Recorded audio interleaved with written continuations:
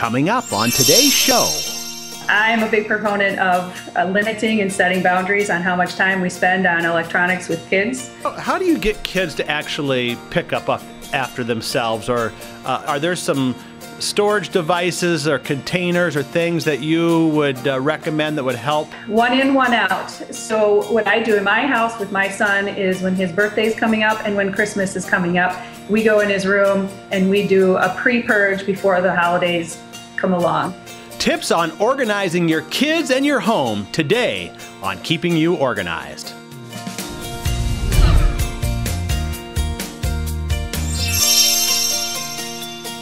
Hello and welcome to Keeping You Organized. Today we're going to talk about the kids and how we are magically going to help them get organized and decluttered and act perfectly. Well, we'll do the best we can. We've invited Jamie Martin on. Jamie's from Destination Organization. And Jamie, welcome. Thank you. All right. Well, you know, we all would wish our kids would be perfect, and we know that's never going to happen. But we can take them from kind of being a mess to at least somewhat organized. So let's talk about some of those strategies and those tips today. And, you know, the first thing that comes to my mind, especially with our younger kids, are toys. And toys end up everywhere, on the floor, you know, under the couch. How do we get control of the toys? Well, I think one of the most underutilized strategies to get control of the toys is to stop the influx.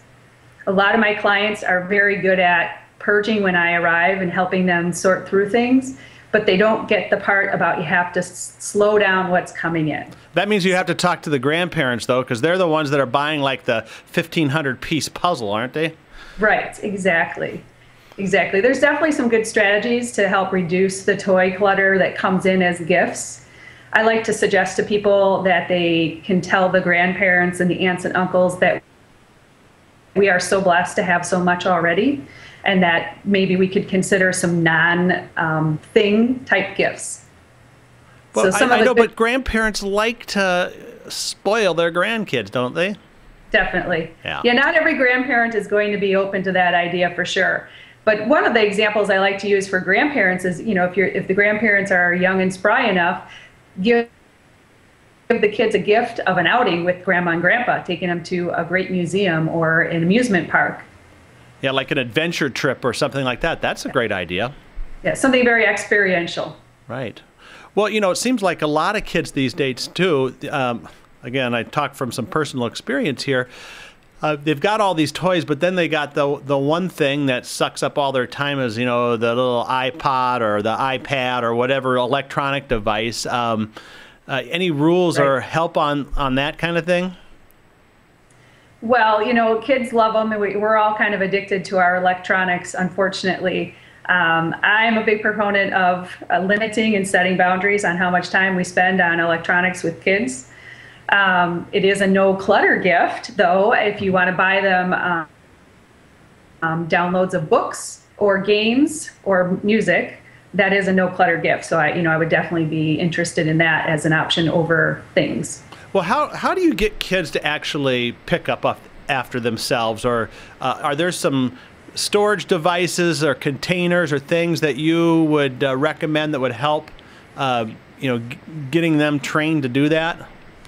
Definitely. I think as young as a toddler can start learning that they need to pick up their own toys and actually be able to do it if they're given the right structure. So a couple of things they would need is if your children tend to play with their toys, say in the family room, then I would say don't fight that. Keep the storage for those toys in that room, because the easier it is to put away things, the more likely people will do it. If it's inconvenient because you have to take it all the way upstairs, it's not going to happen. So don't fight it. Put the storage in that room. Now, what's the most creative storage item that you've seen in like a living room or a family room that maybe doesn't, not your typical plastic container, but maybe something that's a little bit different? Right. There's a lot of bookshelf and cubby systems that you can put really decorative looking baskets in, and so you can't see through the basket and it looks like regular furniture. It's not all red, blue, and green like kid toys and storage often is. And then just labeling it on the front with a picture of what's in the basket, It's kind of a subtle way to do it, but then the kids know what belongs there. And that's one of the biggest things I see my clients miss doing when they've tried to organize on their own, is not labeling. They buy all these great containers, throw stuff in it, and that if there's no label, that means it's a free-for-all. Anything goes. Right. Now, when you work with clients, how do you get them to train the kids? Is there a procedure? Do you have a meeting, or do you give them the advice and then they go and try to deal with the kids? How does that all work? I definitely give the parents strategies, and it is a little bit of parenting 101 and setting the boundaries with the kids and saying, as the parent, you decide how frequently you want the toys to be picked up. Some people want it every night at the end of the day, the toys are picked up. When I was growing up, my grandma, when I was at her house, when we were playing with the Army men and then we wanted to play a board game, she told us you have to put the Army men away before you can get out the board game. So you have to find your own comfort level with that, but then stick to the rules. Because kids really want rules, and they're looking to us to set those rules and those boundaries. So you have to do that and stick to it. Well, some people will say, well, if you get 10 gifts for a birthday or whatever, that you have to take 10 older things and throw them away or donate them. Do you ever see that strategy, or is that a bad one? I love that strategy, and I recommend that to my clients as well. One in, one out. So what I do in my house with my son is when his birthday is coming up and when Christmas is coming up, we go in his room and we do a pre-purge before the holidays come along. And he knows that's kind of a helpful incentive, knowing that you're going to get new things soon makes the purging a little easier. And his big thing is books. So we go through the bookshelf. And I actually play a game with him that I learned from Judith Kohlberg's book on chronic disorganization, and I just adapted it a little bit for kids. But it's best friends, pals, and strangers. And I hold up each book and I ask him to categorize it as a best friend, a pal, or a stranger. And he knows the strangers get donated to kids who don't have books, and he feels good about that. Mm-hmm. The pals, in my house, I have some storage in the basement, so they basically get rotated out for a while. So they're in boxes in the basement, and then the best friends stay on the shelf in his room. Well, what do you think as far as working with kids? What are their top, 2 or 3 things that make them disorganized? Let's see. Other than the fact that they're kids. Yeah. They just haven't learned the strategies yet. I think anybody can be organized if they're taught the strategies. Some people are just born organized. Like I think a lot of us professional organizers just came out that way. We're organized and we didn't need to really learn a lot of strategies to be organized, but just teaching them. And a lot of times the strategies that they will learn are by your example. So if they see you purging your own things, then they're not going to feel uncomfortable about doing that in their own life because you're setting that example for them. If they see you incessantly shopping and bringing things home constantly, and then that's what they think is the right way to live. Well, what do you think about reward systems? Some people say, well, either you got to pay an allowance, and as an exchange for your allowance, you have to keep your space clean, or some people will say, you do this, this, and this, and we'll give you that. Or should kids just be expected to do it without any kind of reward? I like to use rewards if I can't get the task done without it. If it's a really non-preferred task, then a reward is definitely valuable. Of course, when we're talking about reducing clutter, we don't want the reward to be a thing. Right. It's better to have it to be an experience or money. My son, for example, gets an allowance without chores, just so he can learn how to manage money and understand to save it and how, the value of it and things like that. Because I think as a member of a household, everybody should be contributing to taking care of the house, whether you get paid to or not. I take care of the house and I don't get paid to do it. So I kind of feel like the kids don't necessarily need to be paid to do the standard things like empty the dishwasher, put away their clothes. Right. Now, are there any other strategies specifically when it comes to decluttering or getting kids organized that you can think of right now that we haven't covered? I really like to get the kids involved. Once they get to be about preschool age, that's the way they learn, is by actually doing it with you. Sometimes you can make it into a game for the kids, because this is likely not a preferred activity for them. And give each kid a paper bag and set a timer and say, let's see who can fill the bag first. Or, we have 5 minutes, 10 minutes. Let's see how many bags you can fill of things that you're willing to donate to kids who don't have as much. So you can turn it into a game that way. You can ask them when you're ready to purge because the holiday's coming to shop for their favorite toys or their favorite books or their favorite stuffed animals. So it kind of turns it around to a positive rather than a negative. Instead of thinking about the things I'm going to get rid of, I'm just thinking about the things that are most special to me, and these are things I'm keeping. Awesome. Well, listen, we're going to take a quick break. We've kind of talked now about the how to get them organized and maybe pick up some of the things, but they're sharing this house with a family. So when we come back, I want to talk about some of the rooms, the common rooms in the house that kids interact with the rest of the family and how we keep those organized, and how parents interact with their kids as well. So we'll do that in a moment. We are talking with Jamie Martin from Destination Organization, and we'll be right back. Looking to get your home organized but don't know where to start? The newest ebook from Smead will help you with room-by-room organizing tips given by the top professional organizers in the nation. Download your free copy now at smead.com/room. That's smead.com/ROOM. Smead, keeping you organized.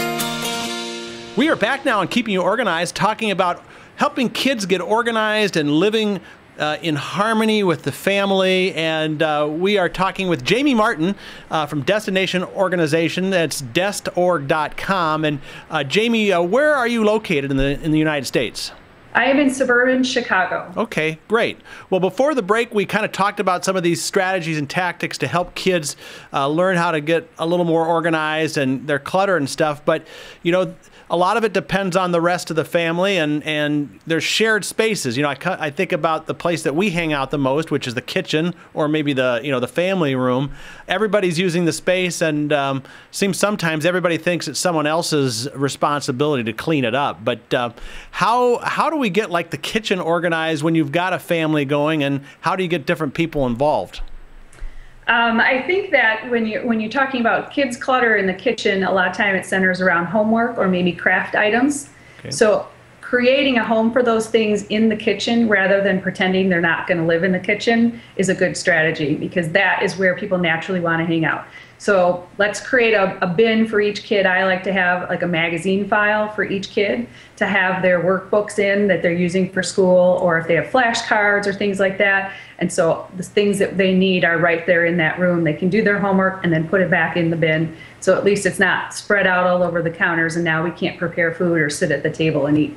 Right. Well, do you have any rules in your house as far as like, okay, if you're done using it, you got to move it back to your bin, or an hour before dinner, everything's got to be off the counters? Any kind of rules like that help keep that clutter down in the kitchen? With my son, when he comes home from school, he knows the first thing he does is put his shoes away, and then he empties his backpack. Oh, okay. And he brings all of his backpack stuff to the kitchen table. And then when he knows when we do homework, as soon as he's done, everything goes back into his folders, it all goes back into his backpack, and he's ready to go for the next day. Mm-hmm. So it happens as soon as he comes home from school. Now, do you have a designated place for the backpack to sit? Is that in the kitchen, or is that in a cubby somewhere? I have a hook for his backpack by the back door where we come in and out, and there's a closet there as well that we use for shoes and coats. Okay. So it just stays there. He takes out what he needs and leaves the bag there, and then puts the things back in it when he's done. Well, how about the parents? What's their role in the kitchen, and how do they help manage the clutter there? One of the big clutter items in the kitchen, which isn't food related at all, is the mail. Mm. The mail comes through, and it seems to always start out in the kitchen. And so it's definitely good to have a process that happens with the mail every day, that you sort through it, you open up all the envelopes, get rid of all the fillers and the junk mail, recycle that, you stand right over the recycling bin and do all that, and then pare it down to just the essentials of the things that are left that have to be acted on. Right. And then those need to have somewhere to go until you actually act on them. Now, do you have little mail slots or mail bins or something do you sort the mail there, or does everyone kind of know where it is and come and just get what's theirs? In my household, you sort it out by the person, It's on the kitchen table. Everybody handles it daily, and it moves out of the kitchen immediately. But definitely, if you have, especially if you have a family member who travels a lot for work or something, you can have a slot for each person where their magazines and their mail that they personally have to handle can go in there, and then they know that that's where they look. Yeah, I know in our house a lot of times the mail ends up in the front hall on we have a little bench there. Any ideas or tips for organizing that entryway? Because that's the first thing people see when they walk in, but sometimes it can be the messiest area. Right. Having a home for everything that wants to live there is a great idea. So if your mail wants to live there, then have a recycling bin there so that you can open it up and do the process I just talked about, and then have mail slots right there so everybody's mail gets sorted immediately rather than it just laying around. I think each person needs to have space for their coats, hats, mittens, shoes, boots, within reason. What I see at most people's houses is they want to keep every single pair of shoes that the entire family owns at the front door or the back door, and that's unrealistic. It can't happen. There's not enough space. So I like to promote having the top 2 or 3 pairs of shoes per person, space permitting, and everything else stays in the bedroom. So if you wear that fancy pair of shoes that you rarely wear, when you come home, they need to go back upstairs. They don't need to stay by the back door. Right. What other things in that main family living area? So we talked about the kitchen, the hall, entryway. The family room is another common area that kids hang out with their parents or their friends. And any tips on getting that organized? I think one of the family room clutter things that relates to kid is video gaming systems. Mm-hmm. There's a lot of remote controls and the game discs themselves and the consoles, and a lot of people have in that room that's easy to get in and out of. Will definitely help the organization of the room. But again, it comes back to the parents making sure the kids understand the rule is when you're done playing with it, it has to be put away. All right, great. Well, one more thing I want to talk about is that kids seem to always want more of their parents' time. Parents are usually pretty busy. They've got commitments with other parents, their friends. How does a parent do it? How do you learn to say no to certain things? And do you have any ideas on how the parents can actually spend more time with their kids by eliminating other things? Yeah, I think sometimes we end up with more clutter just because the parents feel guilty that they're not spending that much time with their kids. And so they'll give them things hoping that fills that void. But, you're right. The connection with the parent and the child is what the kid really wants the most. And really, the parents find it very fulfilling, too. They just have to slow down and realize that that is a priority to them. I think it's a lot easier to say no and set boundaries with other people like work or other volunteer organizations if you are clear about what your priorities are. If your family is your priority, then it should be easier to say no, thank you, I don't have time to do that activity with you. But there's a lot of different ways you can say no in a nice way. If I don't have time this month, but I might have time in a month, I could say, I would love to help you on that volunteer committee, but I can't do it this month. Is it okay if we touch base next month? Mm-hmm. Or you can suggest, I don't have time right now, but I might know another person who's interested. Can I help you find somebody to do that? Mm-hmm. Yeah, those are great. Those are great tips. Well, we're just about done here. I want to give you the opportunity to talk a little bit about your practice, how people can get a hold of you, what are some of the services that you offer, and, what's your market area? Are you predominantly in the suburbs there of Chicago? Do you do any virtual? Let us know about that. Okay, I've been in business for 9 years. I specialize in overcommitted stay-at-home moms who have probably 3 kids under the age of 5, and they're completely overwhelmed. I also work with entrepreneurs, and they are fabulously creative, and they're always coming up with new ideas, but they have a hard time running the office. And so I can help them get their office streamlined and help them with time management. So those are kind of my 2 main organizing areas. I also have another part of my business, which is kind of unique to me in that I used to have a career in marketing and product development in the consumer products industry. And so I do consulting back to companies who do storage and organization products and help them understand consumers' actual usage in the home and what I see and how it relates to their product development. Awesome. So those are my main three areas. I mostly work in the suburban Chicago area, and what was your website again? www.destorg.com, which is abbreviation for Destination Organization. Destination Organization, destorg.com. Right. That sounds great. Well, hey, thank you for spending some time with us here. I think parents hopefully will feel a little more in control now, and if they can just spend some time, physical time with their kids and help train them, their whole household can probably be a little more organized. Definitely. Great. It's Jamie Martin from destorg.com, Destination Organization, today on Keeping You Organized. Coming up next time on Keeping You Organized. And I just want to open up the perspective that you've really got to feel good before you want to clean up your act, whether one way or another.